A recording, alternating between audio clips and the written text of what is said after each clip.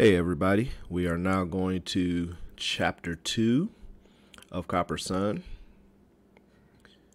and chapter 2 still from part 1 of Mari's perspective, Strangers and Death. The strangers whom Bessa had spoken of arrived about an hour later. Everyone in the village came out of their houses to see the astonishing sight. Pale, unhealthy-looking men who carried large bundles and unusual-looking sticks as they marched into the center of the village.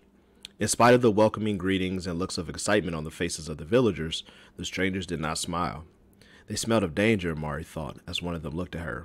He had eyes the color of the sky. She shuddered. Again, this is more foreshadowing.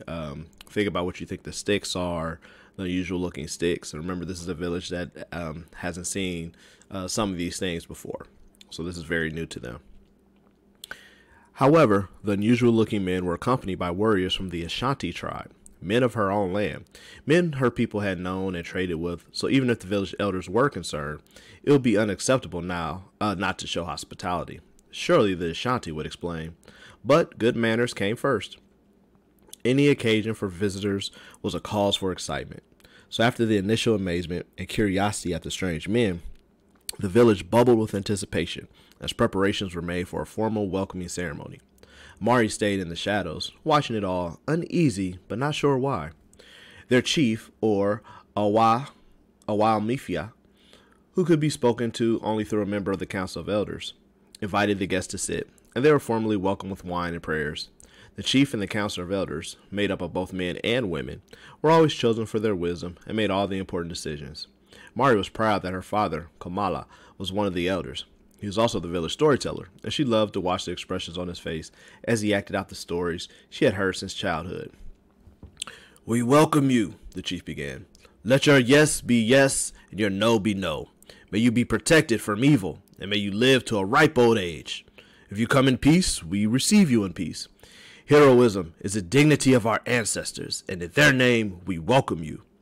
He passed the wine, made from palm tree leaves, to Amari's father, then to the other elders, and finally to the strangers. The men was skinned like the milk of goats, and their Ashanti companions drank the palm wine from hand-carved gourds that had been decorated with ceremonial tribal designs. The newcomers then offered gifts to the chief, small ropes of sparkling beads, unlike anything Amari had ever seen, casks of wine, and lengths of fine cloth, so shiny and smooth that Amari marveled. She knew no human could have woven it. No real explanations for their presence had been given yet, but with the exchange of gifts, the feeling of unease began to lessen, and everyone knew that the dancing and drumming will soon begin. Ceremony was important. Business matters always follow proper celebration. It was not yet the time for questions. First came the stories, Amari reminded herself, starting to feel excited. As chief storyteller, Amari's father was highly respected.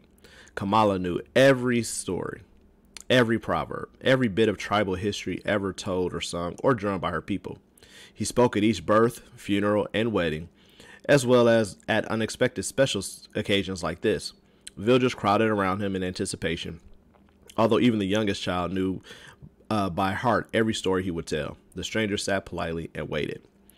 Now, just to pause for a minute, a lot of tribes or people in different countries, they would tell stories. They may not write things down on books, but that was part of their culture. To cultivate and bring together the tribe and the families. A lot of times telling stories was a form of entertainment, and it was usually looked at as very fun time, brought the family together, and people would know the stories. Like, you would be told the story over and over and over again. And this happened like long time ago, back in ancient times too. So for example, like the Odyssey and the Iliad, those stories in Greek mythology, before they were written down, they were just told verbally over and over and over again until someone finally wrote them down. So the same thing happened in these African tribes, where it was a huge event to start having stories told. Okay. "Let me tell you of the wickedness of Chief Agokoli," her father began. "He was a wicked, wicked man." "Wicked," the people responded with enthusiasm. "He would give the Uwe people impossible jobs, like weaving baskets out of sand." "Impossible," the villagers responded almost in unison. "The Uwe people finally found a means to escape from the wicked ruler," Kamala recounted. "The people crept out through a hole in the wall and fooled the soldiers of Chief Agokoli. And how did they do that?" he asked the crowd, who of course knew the question was coming, as well as the answer. They walked backward in the dirt, the people responded enthusiastically. And so they did, Kamala said, ending his tale with a tapping on his drum. They walked backward on the dirt, so their footprints looked like the prints of someone arriving into the village, not departing. He looked at Amari as he finished the tale with the wink he saved for her alone. Everyone in the small community, including Amari, laughed and clapped their hands at the familiar story. Amari loved her father's stories, and the sound of his deep, gravelly voice had always made her feel safe. Whether he was whispering silly noises in her ear, speaking formally in a meeting of the elders, or chatting with affection with her mother. To the family's great amusement, Kamala would sometimes sing to him in their small hut after the evening meal. You sound like a monkey in pain, Amari's mother would tell her husband fondly. But when he was telling stories, his voice was magical. Amari could listen to him all night. The feeling of tension faded. The drumming would come next, and after the storytelling, this was Amari's favorite part of her village's celebration. Amari looked around for Bessa. He was the assistant to the village master artsman, the one responsible for the creation of all the dances and drum rhythms. She knew Bessa would be anxious to show off his skill on the drum he had carved and painted himself. Amari was proud of how devoted Bessa was to learning the rhythms. He told her once, "You know, Amari, the drums are not just noise. They are language. They are the pattern of the rhythm of our lives." He had no need to look at his hands to produce the drum sounds that lived within him. She loved to watch Bessa stare into space, smiling as he drummed, lost in the rhythms he created. As soon as a master drummer started playing, everyone in her village felt the call. The younger boys, whose fingers itched to show their skills, grabbed their own small drums and joined the beat. Villagers began to get up and move to the rhythms. Bessa played with the confidence and skill he always did. Amari's eyes were on only him. Her heart beat faster as Bessa's fingers caressed the sounds out of his skin-covered drum. And remember, you'll see and notice as we continue to read, like just the love that Amari has for her culture, for her people, for her village, how close-knit her family was. This is just like any other family. Like, she loved her mom, she loved her dad, she loved her brother, her friends. This is very close-knit. So, keep that in the back of your mind as we continue to read this chapter. Drum beats echoed in the approaching darkness. The fire in the center of the assembly area glowed on the faces of the dancers, mostly younger children and women at first, but soon nearly everyone in the village joined in, even the old ones whose toothless grins spoke their happiness. All spoke to their spirits with their joyous movements. Their bodies swayed, their hands clapped, their feet stomped in a glorious frenzy, all to the rhythm of the drums. Baba laba doga wido. The words or sounds are words from deep within, from a place that was lost now found. Sobo he we do so ma da so. Sound itself is you, as we sound, is past, is now, is so.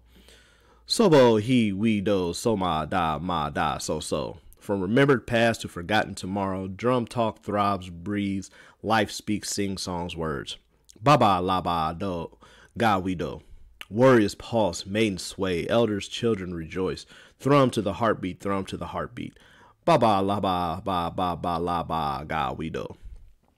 Kwasi, as round and brown as a cola nut, danced with the rest of the children, gleefully spinning in the dust. Amari watched him and remembered how he once had captured a small bird and copied his movements, flapping his arms like wings, telling her with much laughter that he intended to learn how to fly.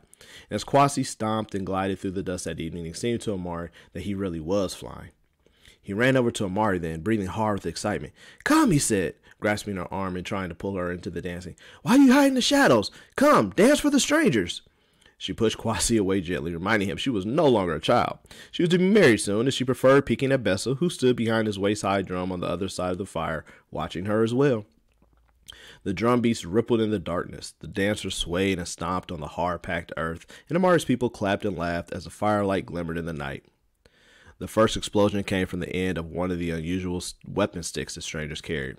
Louder than any beat of even the largest drum, it was followed by a cry of horror. The chief had fallen off his seat, a huge red bleeding hole in the center of his chest. More explosions followed in rapid succession. Then everyone was screaming. Confusion and dust swirled throughout the village. Amari watched, aghast, as a mother with her baby wrapped on her back tried to flee, but both mother and child were clubbed down into the dirt by one of the Ashanti warriors. An Ashanti? How could this be? Villagers ran blindly into the fire, trying to escape and screaming for mercy, only to be felled by the terrible fire weapons of the strangely pale men. Amari knew she should run. She knew she should try to escape into the forest, but her feet would not move. She could only stare in horror. She gasped as she watched an Ashanti grab her mother and try to put thick iron cuffs on her mother's wrist. She turned her head and followed, in slow motion it seemed, her father's bellows of rage as he leaped toward her mother to rescue her. Before he even reached her, one of the milk-faced men thrust a knife into his stomach, and Kamala fell silently to the earth. Amari's mother screamed in anguish and bit her captor's hand. In rage, he hurled her to the ground. Amari watched, unable to breathe or move, as her mother's head smashed upon a rock. Amari wanted to scream, "Mother, get up! Oh, please get up!" But she was unable to say a word. Her mother did not move. Amari needed her parents to come get her, to tell her not to be afraid, to run with her into the underbrush for safety. But they just lay there, their blood beginning to stain the dust. Amari doubled over in agony. Her parents were dead. She looked frantically for Bessa and Kwasi, but all was smoke and screams and death. Finally, she saw Kwasi running toward her, screaming, "Run, Amari, run!" Her feet loosened then as he reached her.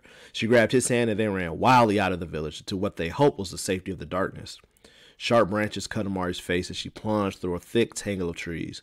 The smell of sharp, acrid smoke, not of gentle hearth fires, but of the flames of destruction, followed them. Birds and monkeys above them cried out in alarm, but their noise could not cover the screams of the slaughter of her people. Suddenly, Amari heard fast-moving, thudding footsteps behind them and the whir of a spear. Kawasi held her hand tighter, and they ran even faster. Amari tried in vain to be as invisible, as swift as the wind. "Fly, my baby brother," she thought desperately. "Fly away." One moment they were leaping over a fallen log, and the next moment she heard Kwasi moan softly.